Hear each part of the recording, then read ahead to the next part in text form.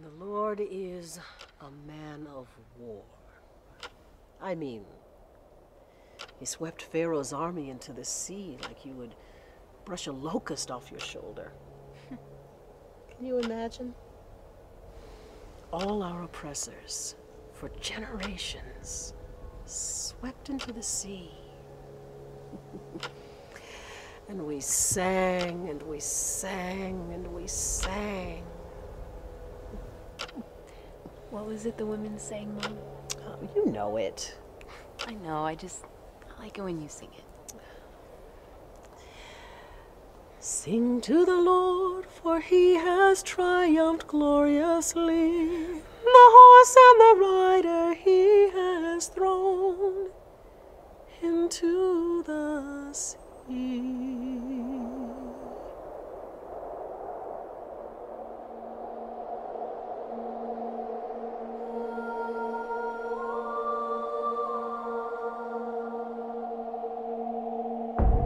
In the beginning, God made the heavens and the earth with words. He'd speak and things would just be. He brought order from the chaos of the sea. No rivals threatened his reign 'cause he made everything.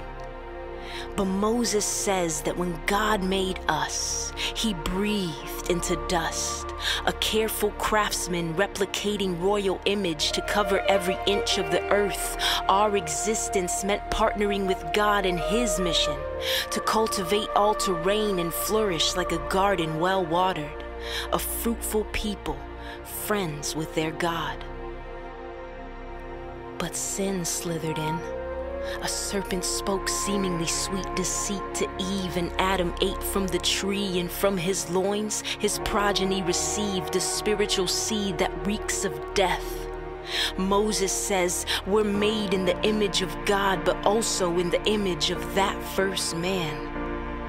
But God promised Eve a seed who would crush that serpent's head. Then, years later, he called our father Abram from his homeland and promised him a home and a seed who would turn into a nation and bless all the families of the earth. So Abraham went from his idolatrous life and land, to a land his offspring, plenteous as stars and sand, would one day possess: Canaan. Moses says God made covenant with Abraham. I will give your offspring this land. I will be God to you and your kin. Abraham believed, and he was counted righteous for that. El Shaddai visited the seedless womb of Abraham's wife, and their sighs turned into laughs. Baby Isaac was born. Jehovah Jireh provided, and from him came two great nations, but just one seed would possess God's promised inheritance. Abraham's grandson, Jacob, that deceiver, met God at a rock, wrestled and got his name changed from deceiver to he who strives with God.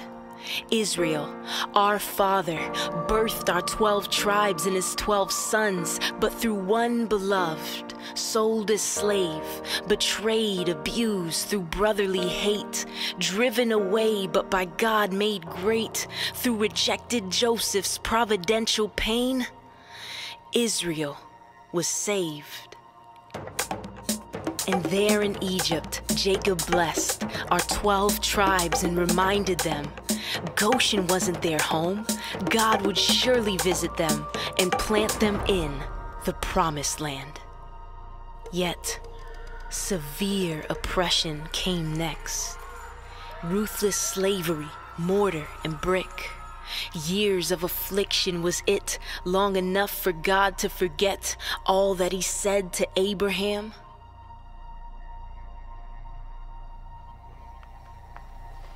All our baby boys got caught in the crossfire of that serpent Pharaoh's guile. 9 months they swam safe in our wombs, then drowned in the mouth of the Nile.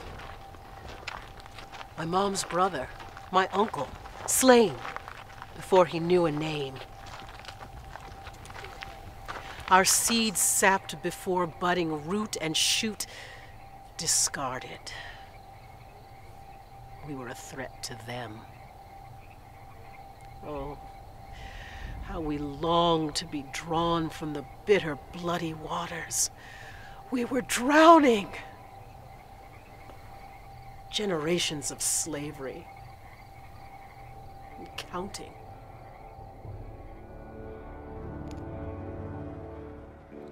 But God heard.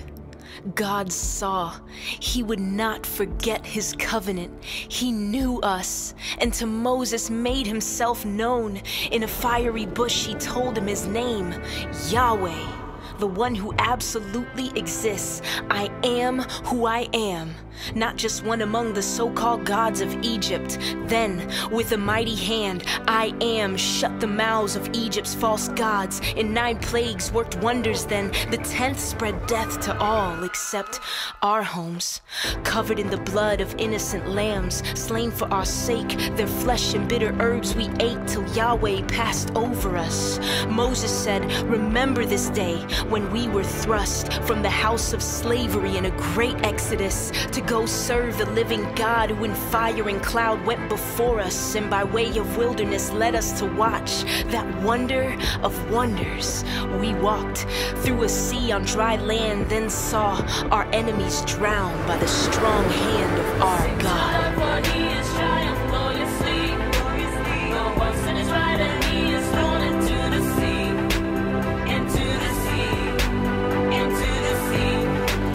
Ready for milk and honey, ready for milk and honey. We were promised land ready, get ready, cause here we coming. Buddy led us through the wilderness, 7 weeks of testing, so there we would see his able hand of blessing. Instead we rushed to judge this God Akan, wondering if he was with us or not. Then at Sinai, the mountain of God, Yahweh made covenant with us, said he saved us in love so we'd serve him with trust.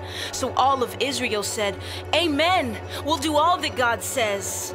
So God gave them holy laws, laws that called for faith in the God of the Exodus, laws that called his loved ones to love him back. Yes, yes, yes, yes, we will obey. Yes, we will obey. That is, until Moses delayed upon that mountain and they crafted golden calf to worship. Had it not been for Moses' intercession, God's wrath would have wrecked us.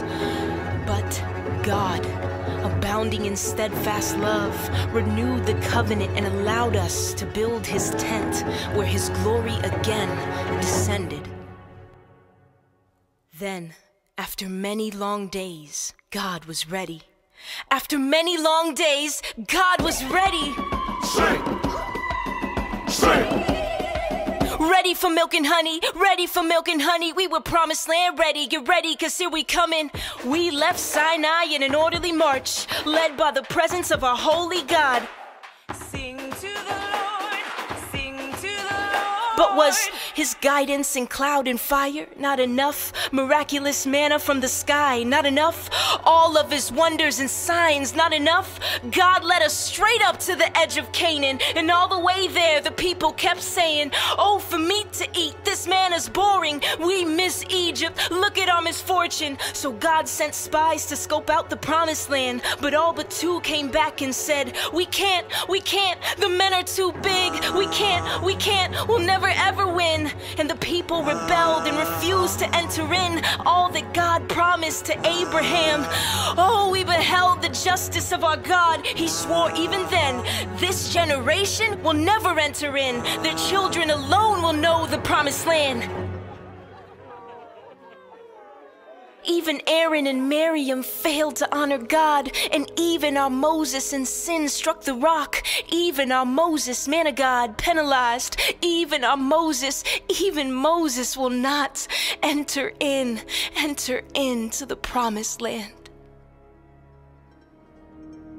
I was born in the wilderness about 30 years back.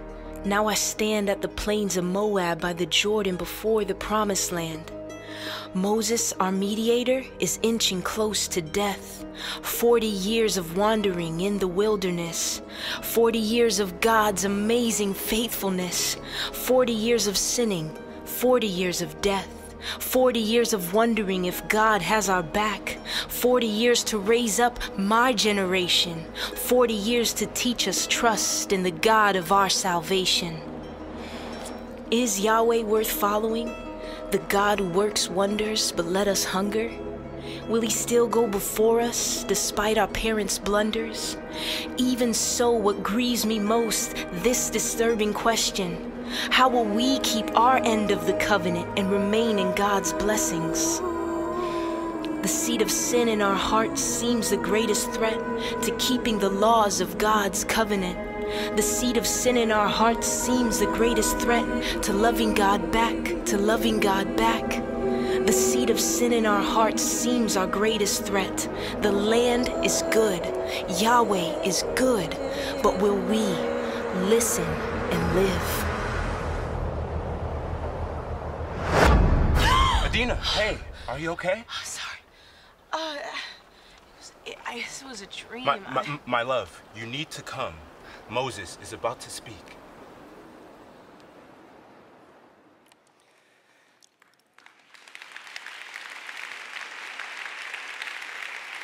Is Yahweh worth following? The seed of sin in our heart seems our greatest threat.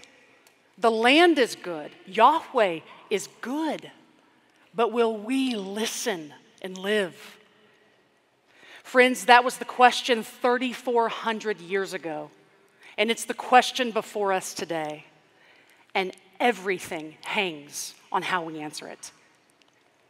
In the book of Deuteronomy, Moses directly addresses this question. And as he does, he tells us the truth, not only about the enormity of God's grace, but about the enormity of our need for God's grace. Here are the Israelites standing at the outer edge of the land of Canaan, facing a critical decision. Will they trust God and cross that Jordan River? Will they take possession of the promised land and obey God when they're in it? Moses knows this isn't going to be easy for them. He knows that they won't trust God by default, that their basic disposition is to be untrusting and unbelieving. And he knows that if they don't trust God, they're going to surrender the fullness of the privileges of living life in the land of blessing. Moses knows this in part because that's precisely what their parents did 38 years prior. In fact, the main content of Deuteronomy chapter 1 is Moses' recollection of the previous generation's failure to take possession of the promised land. This is the bright and breezy way the prophet begins his final sermon series. Not bright and breezy. Moses takes no time for flattery, no time for trifling truisms. He gets right down to it. He gets real fast. He begins his recollection in chapter 1 at Mount Sinai, which Deuteronomy refers to as Horeb. And after the Israelites had spent about a year at Horeb, God commands them to turn and begin making their way to the promised land. And they come as far as Kadesh Barnea, a gateway into the promised land. But at Kadesh, the Israelites rebelled against God and refused to take possession of the promised land. So God judged that whole generation and delayed giving the gift of the land. A whole generation, with the exception of 2 faithful spies, forfeited the privileges of abundant life in the land of promise. Why? Because they didn't believe God's promise. Now, on the plains of Moab, Moses is recounting this story to the new generation so that they will not fall by the same disobedience. And as he does, even though he's telling the story about their parents, and their parents were the ones who rebelled against God, Moses doesn't let this new generation off the hook. He doesn't refer to the culprits at Kadesh as they or your parents. He simply refers to them as you. That's because the new generation's heart condition is exactly the same as their parents. It's a chronic condition, that seed of sin in our hearts. In fact, a few chapters later, Moses says to the new generation, "You have been rebellious against the Lord from the day that I knew you." not bright and breezy. This is a mother calling out to her child who's about to step into oncoming traffic. We can feel Moses' sense of urgency. And as he preaches, Moses is concerned about two types of people. He's concerned about the unregenerate Israelite, that is, the woman who, though she's journeyed with God's people through the wilderness for many years, her eyes have seen God's mighty works, she's never personally trusted God as her covenant king. She's never yielded her heart to God in saving faith. And Moses is also concerned about the regenerate Israelites, that is, the true believer whose heart will waver when she faces trial. Moses himself is a true believer who, on account of his disobedience in the wilderness, forfeited certain aspects of abundant life. Moses himself, the covenant mediator, is excluded from entering into the promised land. Now, in the New Testament gospel accounts, we see Moses alive and well at the Mount of Transfiguration. He's inside the promised land testifying to Jesus. So we know that one day Moses will make it safely home to the new heaven and new earth. But during his ministry among the Israelites, he forfeited certain aspects, certain privileges of abundant life. And here is the dying prophet urging his younger brothers and sisters not to follow in his steps. So Moses is concerned about these two types of people, the unbeliever and the believer, and so am I. Each and every one of us must heed the warning of Kadesh. Whether that warning standing before us today is of not taking hold of God's promise of eternal life or abundant life. As the Apostle Paul tells us, the events of Israel's failure in the wilderness have been written down in this book, the Bible, for our instruction on whom the end of the ages has come. One final word by way of introduction, and that is that Deuteronomy chapter 1 is not the book's only warning about this danger, the danger of forfeiting, the danger of forfeiting aspects of God's blessing through our unbelief. Please turn with me actually to your Deuteronomy field guide on page 8. There you'll notice the basic structure of Moses' 3 sermons, including his first sermon, which begins at chapter 1, verse 6, and stretches all the way to chapter 4, verse 40. You'll notice that Moses' first sermon has 2 parts to it. The first part of Moses' sermon is chapter 1 through 3, in which Moses tells important moments of Israel's relationship with God. And Moses concludes this historical review by reiterating his own exclusion, his own disqualification from entering the promised land. So the history that Moses tells in chapters 1 through 3 is framed by warnings of the danger of forfeiting God's blessing through unbelief.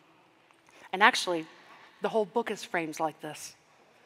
Chapter 34, the last book of Deuteronomy, the last chapter of Deuteronomy, includes the narrator's recounting of how Moses dies on Mount Nebo, outside the promised land, catching a glimpse of its glory, but disqualified from entering it.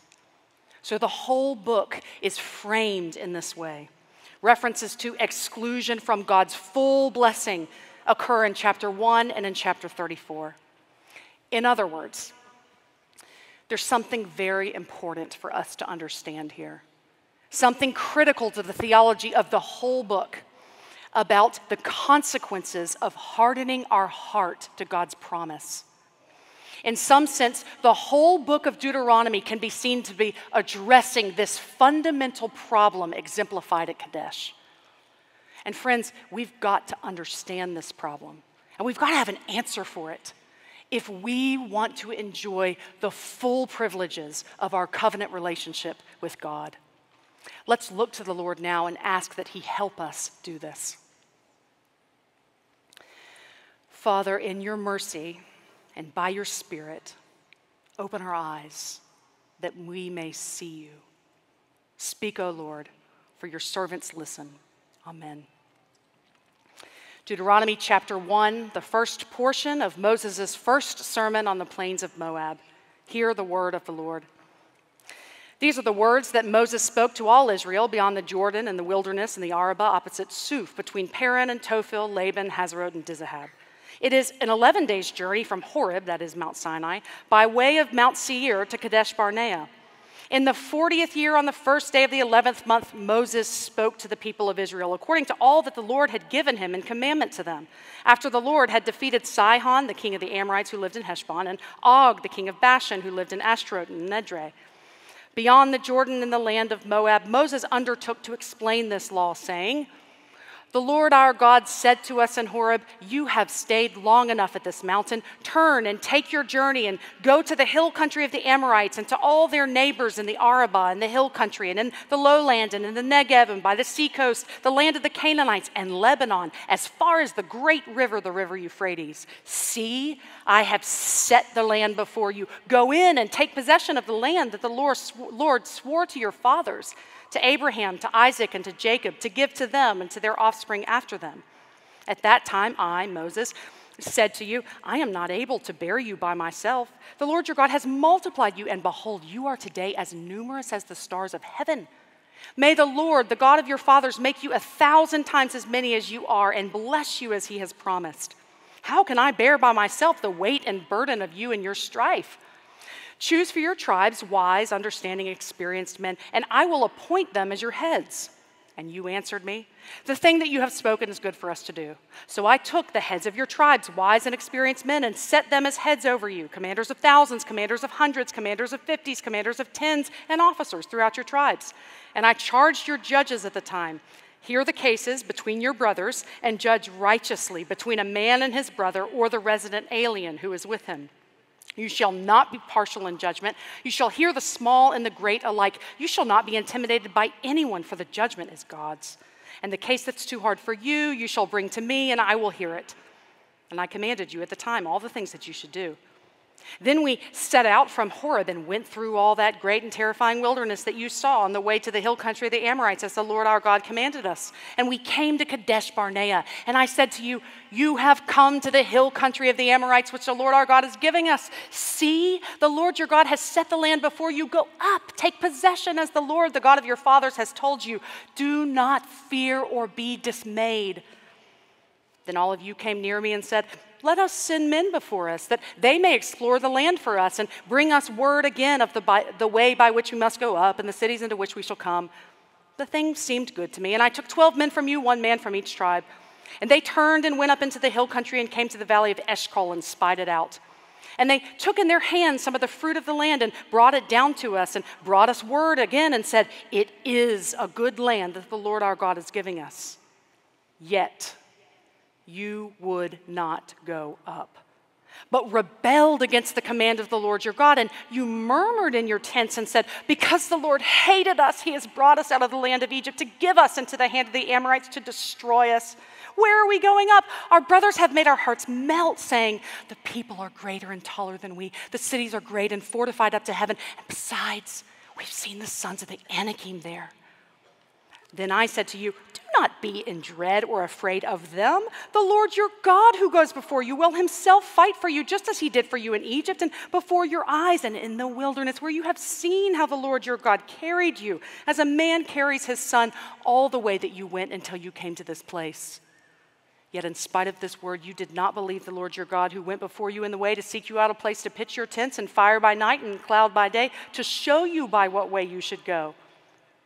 And the Lord heard your words and was angered, and he swore, not one of these men of this evil generation shall see the good land that I swore to give to your fathers, except Caleb the son of Jephunneh. He shall see it, and to him and to his children I will give the land on which he has trodden, because he has wholly followed the Lord. Even with me the Lord was angry on your account and said, you shall not go in there. Joshua the son of Nun, who stands before you, he shall enter. Encourage him, for he shall cause Israel to inherit it. And as for your little ones who you said would become a prey, and your children who today have no knowledge of good or evil, they shall go in there, and to them I will give it, and they shall possess it.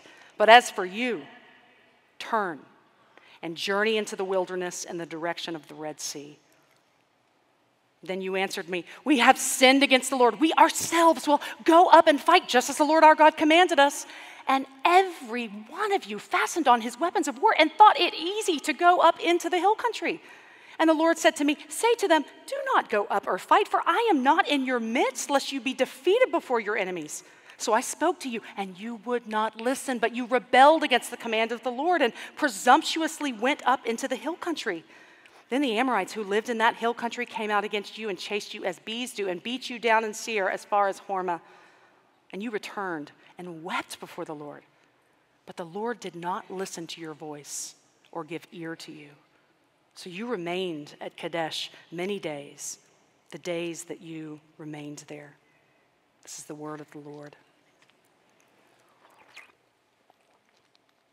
I'm not going to lie, I had to practice to read it that fast. Verses 1 through 5 introduce Moses' first sermon in the whole book of Deuteronomy. These are the words that Moses spoke. And these words that Moses spoke are God's holy and inspired words. Moses speaks, verse 3, according to all that the Lord God had given him in commandment to them. And in verse 5, Moses undertook to explain this law or to expound this instruction. Moses is a biblical expositor. He's reiterating God's law he had originally given to his people at Mount Sinai, and then Moses is applying that to the new circumstances of this new generation. So what does Moses say? He introduces his first sermon with one main idea. God gives us everything we need to trust him. And when we don't, we forfeit his blessing. God gives us everything we need to trust him, verses 6 through 21. And when we don't, we forfeit his blessing, verses 22 to 46. First, in verses 6 through 21, God has given us everything we need to trust him. Now, what exactly is God calling the Israelites to trust him about? The main command appears in verse 8 and in verse 21. See, I have set the land before you. Go in and take possession of the land God swore to your fathers. These two exhortations hold this first unit of thought together like two bookends. Now, certainly, this is an awesome challenge to trust God and willingly face all kinds of obstacles in order to obey his command. As Moses readily acknowledges in verse 19, it is a great and terrifying wilderness filled with fearsome enemies. But notice that God doesn't issue a command and then disappear, leaving his people to fend for themselves.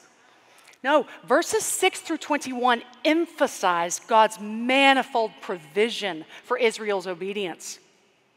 And this shows us that Israel must take possession of God's promise by faith, by believing him and relying upon his provisions for them. Moses highlights 4 gifts God has provided to his people so he can trust them. Gifts that God gave to the first generation, gifts he's also given to the new generation, and gifts he's given to us as well. And friends, these are vital gifts for us to take hold of in order to trust the Lord and to know him. So let's look together at these 4 gifts. First, in verses 6 through 8, God has given them clear guidance. He's given them clear guidance. Now, perhaps those of us who are directionally challenged will more readily see just how gracious a gift this is. At Horeb, God faithfully met his people where they were and led them where they needed to go. He's the commander of their army, their captain, and he's intimately engaged in their journey. The very God who spoke a word and the cosmos came into existence has spoken directly to them. God's commandments are precious provisions of his grace. He's given them his righteous statutes so they can live as his set-apart people in this world. We notice that his commandments are these precious provisions of grace that are rooted in his covenant promises. For example, look with me at verse 8. Even the structure of this verse 8, shows the dynamic interplay of promise and command. God's command to go in and take possession is nestled in the evidence of God's faithfulness. God has set this land before them, the land of their inheritance that he promised long ago to Abram and to his descendants. And now God is giving them clear guidance about how to take possession. You know, sometimes we think of God's commands as burdensome. But the law of God is a delight to the one who delights in God. Sweeter than honey. It's a lamp unto our feet and a light unto our path. It's because God is good that he gives the Israelites clear guidance, because he wants them to prosper. Verses 9 through 12 highlight a second gift God has provided for his people. Namely, God has fulfilled his promises to them. He's fulfilled his promises to them. The very reason that the people have become a burden to Moses, creating the need for him to institute further leadership structures, is that there are so many of them. This is further evidence of God's fulfillment of his promise to Abraham. Moses says in verse 10, "You are today as numerous as the stars of heaven." Here, Moses is using exact language from the passages in Genesis where we read about God's original promise to Abram. It's Moses' way of highlighting God's faithfulness by quoting portions of the original promise while he's pointing at the evidence of God's fulfillment of it. He's saying, "Behold the evidence, Israelites, of God's utter faithfulness. He's kept his promise to multiply you and make you a great nation, and you can rest assured that he will keep his promise to fulfill, to give you this land." God has fulfilled his promises to them, and they can see the evidence of it. This ought to motivate them to trust him. We encounter a third gift God has provided his people to help them trust him in verses 13 through 18. And that is that God has established justice among them. He's established justice among them. Now, someone told me that justice is a hot topic these days. Let's look to these verses and see how God's word instructs us. God's appointed prophet institutes a righteous judicial system for the tribes of Israel. This system is critical to the Israelites' unity and also to their eventual enjoyment of God's blessing in Canaan. It's also critical to their public witness to the surrounding nations. That's because when God's people implement his righteous statutes, it makes visible God's righteousness, causing other nations to look and see something distinct about this people and their God. Look with me at verses 16 and 17 in particular. The foundation of this system is equitable judgment without partiality. So when a judge hears a case between a rich person and a poor person, he must be fair. When he hears a case between a citizen who is ethnically Hebrew and a resident alien who is not ethnically Hebrew, he must be fair. This, of course, is intended to protect vulnerable persons in particular from miscarriages of justice due to favoritism. No judge is to let himself be intimidated by anyone seeking to pervert justice, because the judgment is God's. That is, human authorities among God's people must judge righteously because they're reflecting the divine judge.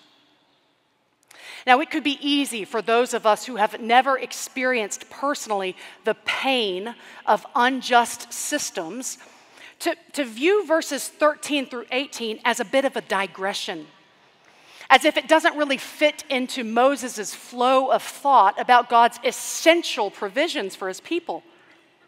But imagine with me how these freshly redeemed slaves received this gift. Imagine how they would have rejoiced over God's institution of systems to promote equity and justice, especially with a view to protect vulnerable persons such as the poor and ethnic minority resident aliens. Matters of corporate justice among God's people are not peripheral. They weren't peripheral for Old Covenant believers, and they're not peripheral for New Covenant believers. They're at the very heart of God's purposes for his holy people. And in our age of social elitism, racial injustice, economic disparity, how we must treasure this gift to the church and gladly apply it. This is part of how we show the world what God is like. God has established justice among them. This is a precious and necessary gift. Verses 19 through 21 focus on a fourth divine gift that ought to inspire God's people to trust him. That is, God has protected them. He's protected them.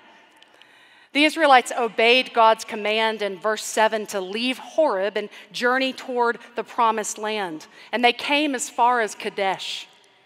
And look how God blessed their obedience and guarded them from their enemies in the midst of great danger. They can be confident in God's ongoing care for them as they walk by faith. God's vast provision serves as the backdrop to Moses' final exhortation in verse 21. Do not fear or be dismayed. And isn't it true that God's faithfulness is always the sure foundation upon which he calls his people to stand and make a decision of faith? God's vast provision for us serves as a backdrop for his exhortations that we not fear or be dismayed in this life. He's given us everything we need to trust him. He's given us clear guidance in his Son and his Word and by his Spirit. And the Lord Jesus Christ, he's decisively fulfilled his promises to us. He's established justice among us and protected us. And so we too must take possession of God's promises by faith, by believing him and relying on his gracious provisions. But so often we don't. We struggle to trust him. Against the backdrop of God's lavish provision in our lives, so often we reject his counsel. And so did the Israelites at Kadesh. As Moses proceeds to tell the story, we see the spectacular faithfulness of God juxtaposed with the spectacular unfaithfulness of God's people. Please turn with me now to our second major section in verses 22 through 46, where we learn that when we don't trust God, we forfeit his blessing. As Moses recounts these events, he teaches the Israelites that they hardened their heart toward God in three distinct stages: skepticism, defiance, and false repentance. Skepticism, defiance, and false repentance. These are the three distinct stages in which the Israelites hardened their heart toward God. And these three stages show us different sorts of defense mechanisms that we use to avoid having to trust God. Before unbelief blossoms into full-fledged defiance, it so often begins in skepticism, doesn't it? We recall how Satan said to Eve, "Did God really say?" When God calls us to trust him about something that feels risky, it triggers all of our instincts to play it safe. Instinctively, we want to rely on what we perceive to be our own strength, our own resources. So we crunch the numbers and we take inventory of our resources. And if we deem that God's command is reasonable and that the level of trust required to obey it is manageable, then we'll obey him. We forget that God doesn't call his people despite their weakness, but because of it. I personally struggle with this very deeply. I know that many of you do as well. Our skepticism towards God's promise so often comes out of this sort of unbelief, this impulse to rely on ourselves. And in verses 22 through 25, this is the case with the Israelites. Rather than simply taking God at his word, they investigate the situation, and God humbly allows their scrutiny. In my view, that's the best way to interpret the sending out of the 12 spies. Now, the book of Numbers also gives an account of these same events. And the account in Deuteronomy and the account in Numbers have different emphases. They emphasize different things. But I think there's a simple way to reconcile this. That is, that the idea to send the spies originated with the people, as in the Deuteronomy account. Moses then hears their request and takes it to the Lord and inquires about it. God grants their request and commands Moses to implement it. This final part of the process, God commanding Moses to implement it, is the part that we see in the book of Numbers. But the idea to send the spies originates with the people. They'll send spies to do some reconnaissance work, and then they'll think about whether or not to trust God's promise. They're calculating. They're sizing up their opponents to see if they can handle them in their own strength and with their own resources. And in verse 25, the spies bring back fruit from the promised land that shows the land's abundance. They say, it is a good land that our God is giving us. It's all just as God has said. So now, a critical moment of decision. After we've investigated and what we find confirms God's faithfulness, will we go forward in faith? Sadly, the Israelites followed the advice of the 10 skeptical spies rather than the advice of the 2 faithful spies. In verses 26 through 33, we see the bud of skepticism blossom into full-fledged defiance. And this is the second stage of the Israelites hardening their heart toward God. Moses sums it all up in verse 26, "Yet you would not go up, but rebelled against the command of the Lord your God."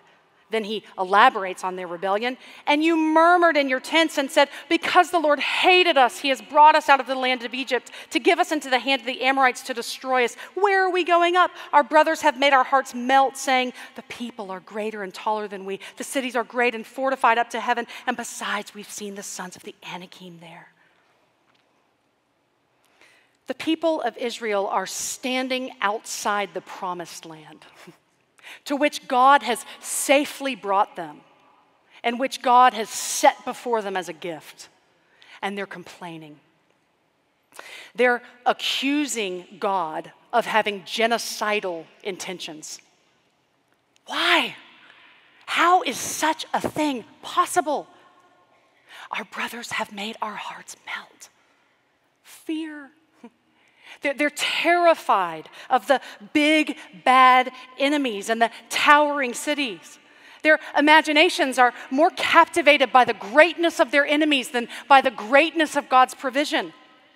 This is what fear does.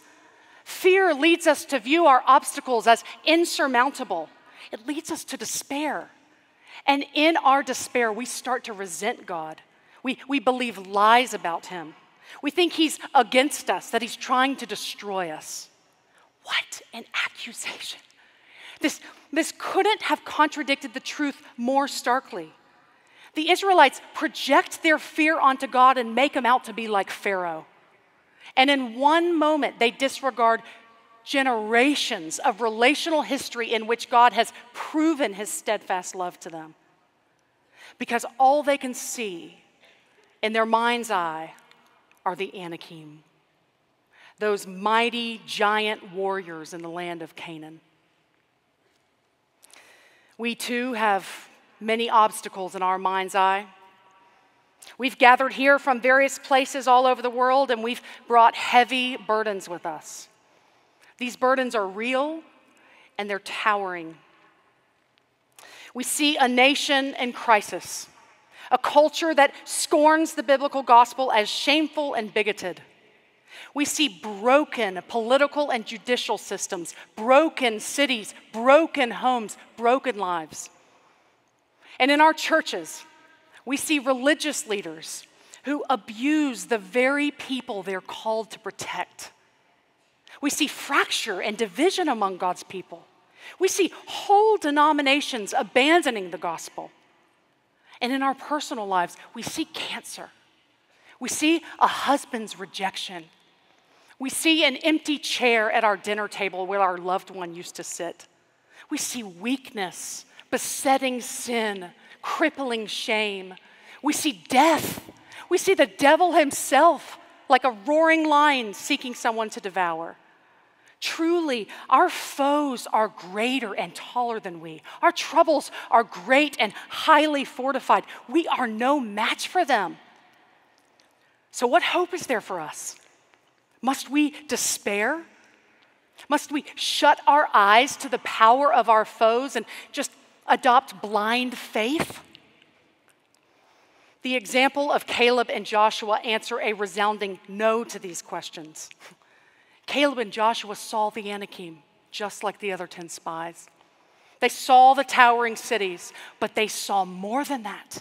They saw something else, something that relativized those mighty Anakim. In the Numbers account, Caleb said to the people, "The Lord is with us. Do not fear them." This is precisely Moses' logic in verses 30 through 33. God graciously sends his prophet to appeal to his people, even in the midst of their hateful accusations of him. And Moses pleads with them to see the whole picture. He's reminding them of what they've seen of their mighty Redeemer. Now, this isn't the first time that Moses has emphasized what the people see. In verses 8 and 21, for example, God's people are instructed to see the good land that God has set before them. And in verse 10, they're called to behold how God has faithfully multiplied them. And in verse 19, they're reminded of the terrifying wilderness they saw in which God protected them. In verse 25, they see the good fruit of the land. And here in verses 30 through 33, Moses is pleading with them to see God in their midst, to behold him, to remember the signs of his saving presence that they've witnessed with their own eyes. He reminds them that the Lord is their strong deliverer, their mighty warrior who goes with them in the fight, and they've seen it. They've seen his power to defeat their enemies. But he's not only powerful, he's tender. He's their tender, gentle father who carries them. He doesn't just walk with them, he carries them.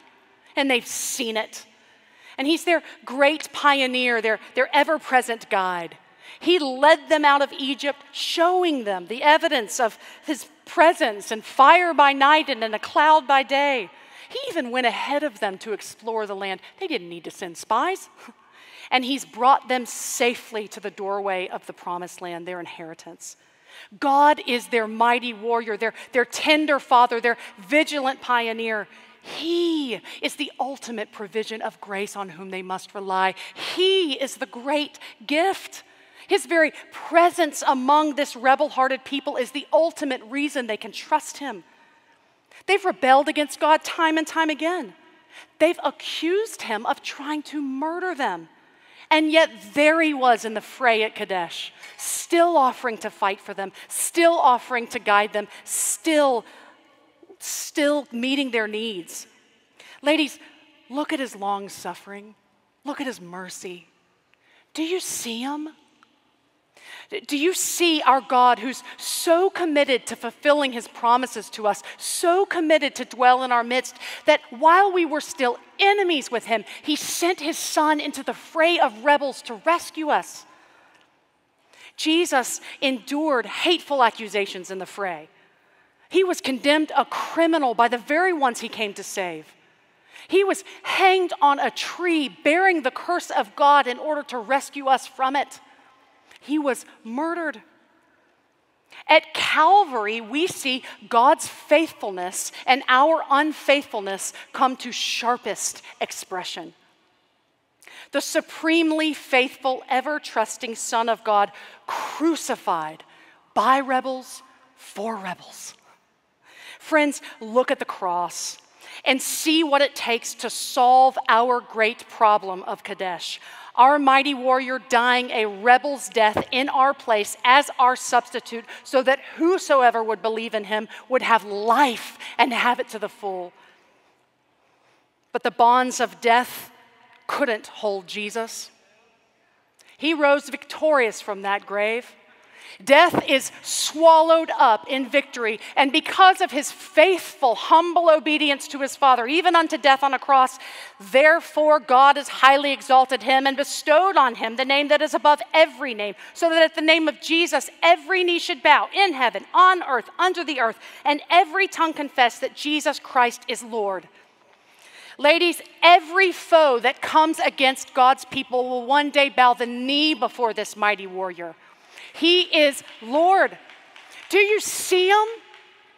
Will you look beyond your afflictions and your disappointments to see him in his resplendent glory, seated at the right hand of God the Father, interceding for you? He's gone there before us to prepare a place for us. He's our great pioneer who will return and bring us safely to our homeland. No one else can do this for us. Moses finishes his ministry preaching to God's people, pleading with them to trust the Lord, but he can't take them into the promised land. And Dr. King said he couldn't take his followers there. All he could say was, I've seen it. But Jesus can do for us what Moses never could. In this regard, the greater Moses, the Lord Jesus Christ, is unlike the first, and he's the greater of the kings.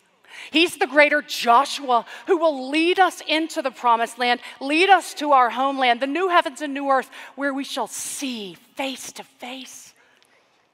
So when cancer is staring us down, when we're eyeball to eyeball with our most shameful addiction, when we see injustice all around us, we do not fear and we are not dismayed, for the Lord is in our midst.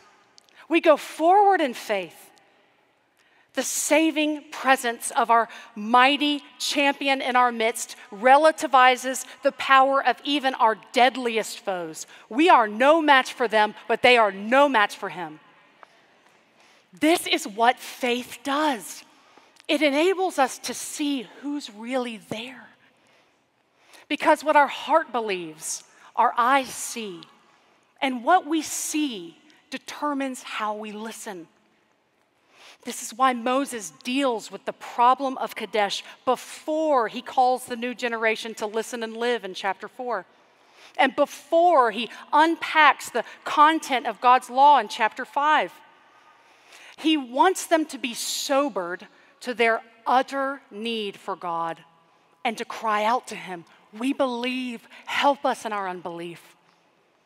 And ladies, this is how we must deal with our wavering hearts when we face trials and temptations. We draw near to him. We trust him to conquer even the foe of our lingering unbelief. The rest of the story at Kadesh warns us about what happens when instead we keep hardening our heart to God. The Israelites at Kadesh didn't look to the Lord for help. They didn't approach Moses to ask him to intercede for them. They didn't cry out to God for mercy. No, they hardened their heart. And so in verses 34 through 40, God declares that they will not see the good land he swore to give their fathers. Only Caleb and Joshua will see it. So rather than the Israelites bringing their journey to its intended culmination, they turn back into the wilderness in the direction of the Red Sea ultimately, a tragic reversal of the Exodus journey. This is terribly anticlimactic. But we must notice here how God's discipline is yet another provision of his grace. His judgment here plays a part in his eventual provision for the nation. Ultimately, God doesn't go back on his promise. He doesn't abandon his people. He tells them that he'll keep his promise through their children. And not only does God stay committed to his promise, but he disciplines the nation of Israel for their own good in order to fulfill that promise. A few chapters later, Moses explains to the new generation that God led them through the wilderness to humble them. He let them hunger so that they would learn to live by every word that comes from God's mouth. God trains them in this way so that when their time comes, they'll listen and live, and thereby experience the fullness of God's blessing. So his very discipline here is his way of keeping his promise to the people. It's part of his solution to the problem of Kadesh, patiently teaching his children to trust them. But no one likes to be disciplined, especially when it exposes our need for it. when it exposes our spiritual or moral failure. In fact, it's probably true that most of us struggle most to trust God in the wake of our failure. When we see painful consequences of our sin, it's so tempting to resist humbling ourselves before God and accepting his fatherly discipline. Instead, we tend to focus all our energy on figuring out how we can come out of the situation unscathed with as few consequences as possible. Perhaps we notice some troubling effects of a certain sin pattern in our life. And so we say, okay, this is bad, but I can fix it. Or else in our shame, we say, this is all my fault, so I must fix it. So we look for other ways, self-reliant ways of remedying our problem apart from accepting God's remedy. It's just too humbling. And this is part of the problem of Kadesh. That in our unbelief, we resist submitting to God, and so we reject his gracious solution to our problem. We try to solve our problem our way, but there's only one way, and that's God's way. And it requires that we humble ourselves to receive his blessing as a gift, not anything we can secure on our own. The Israelites at Kadesh refused to humble themselves. After they heard the consequences of their unbelief, they didn't repent and recommit themselves to trust the Lord. They didn't ask Moses to intercede for them. They further hardened their heart in false repentance, as we see in verses 41 through 46. And this is the third and final stage of their hardening their heart to God. They tried to dress up their rebellion as if it were obedience. Look with me at verse 41. We have sinned against the Lord. We ourselves will go up and fight, just as the Lord our God commanded us. They presumptuously tried to retrieve that forfeited blessing in their own strength, all while ignoring God's voice and marginalizing, devaluing his presence. They didn't want to wait for God to give the promised land as a gift. They wanted to get it themselves. So they strapped on their armor and went up into the land and tried to take it. And their enemies beat them down. Sometimes when we won't have God's way, he lets us have ours. And it's terrible. Certainly verse 45 is one of the most depressing verses of the whole Bible. The Lord did not listen to your voice or give ear to you. When God's people persistently refuse to hear his voice, he refuses to hear theirs. What God graciously shows us here is that if we never ever humble ourselves to trust him, and if we never ever accept his discipline, we'll not only forfeit the land, we'll forfeit him. And this is the greatest tragedy of all, forfeiting God, his voice, his listening ear. This is the loss beyond all losses, the ultimate anticlimax. We shouldn't move too quickly from this picture because Moses has taken us here on purpose, right at the start. He wants us to taste unbelief's destruction, but not merely so that we'll avoid the tragedies of spiritual death and hell, but so that we'll embrace the pleasures of spiritual life. Because Deuteronomy 1 is a warning that leads to an invitation. An invitation from the living God to turn from our unbelief and trust him. The new generation on the plains of Moab not only has a long legacy of failure, but God knows that they have a host of failures ahead of them. And yet throughout this book, we hear the prophet say in so many words, "See, I've set the land before you. Go in and take possession of the land that the Lord, the God of your fathers, is giving you." In Deuteronomy, God offers his free gift of grace to rebel-hearted failures. Friends, no matter your weakness, no matter your legacy of failure, no matter your wavering heart, a fresh offer of life stands before you right now, today. This life God offers you has come at great personal cost to him. It's precious. It's the Lord Jesus Christ himself. If you've never trusted Jesus Christ for salvation, today, the living God is offering you eternal life in his Son. If you'll only humble yourself and trust him. And if you have trusted the Lord Jesus before for salvation, today, the living God is offering you the full experience of abundant life in his Son. If you'll only humble yourself and trust him. Will you trust him? God has given us every reason to trust him. May we listen and live. Please pray with me. Father, we look to you for help. May you help us strive to enter your rest. Father, would you show us in fresh ways your glorious faithfulness, that we might stand and make a decision of faith. We love you, Lord. We ask these things in Jesus' name. Amen.